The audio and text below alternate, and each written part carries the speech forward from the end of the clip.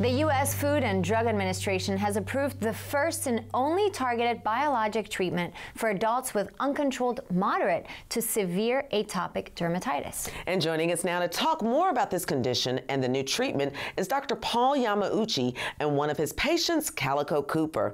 Thank you both for joining us. Thank you. Thank you.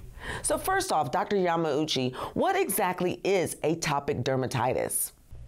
Atopic dermatitis is the most common form of eczema. It's a chronic inflammatory condition that affects the skin, resulting in a rash. And with this rash, people exhibit lots of itching and burning. It affects about 300,000 Americans if they have moderate to severe atopic dermatitis, which covers a large surface area of their body.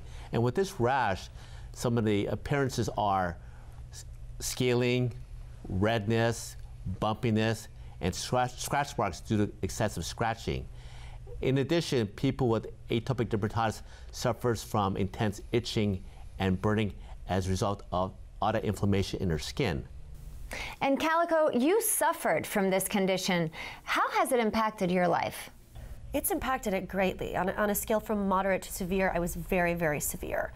My mouth had cracked in both corners so deeply that I was unable to eat.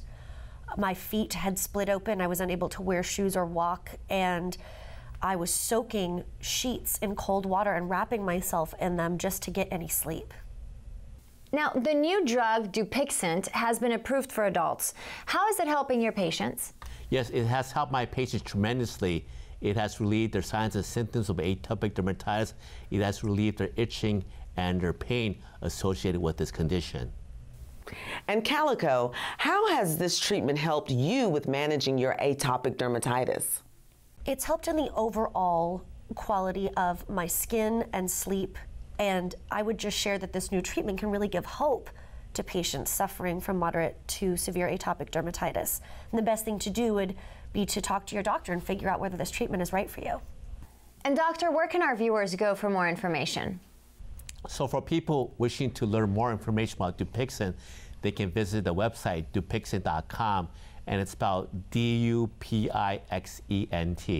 Dr. Paul Yamauchi and Calico Cooper, thank you both for joining us today. Thank you. Thank you.